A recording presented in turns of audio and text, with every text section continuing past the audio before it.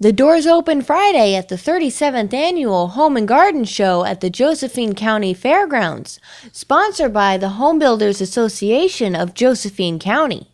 The Home and Garden Show attracts more than 75 construction, home furnishings, interior and exterior design exhibitors. The event, which began Friday, offers home and garden themed displays and entertainment, including a customs and classics car show from 9 a.m. to 5 p.m. Saturday. Kids Day is scheduled Sunday from 10 a.m. to 4 p.m. You can read more on this story in the May 31st print and online editions of the Daily Courier. When you're looking for serious buyers, go with what works, a Daily Courier classified ad. Call 474-3711 today.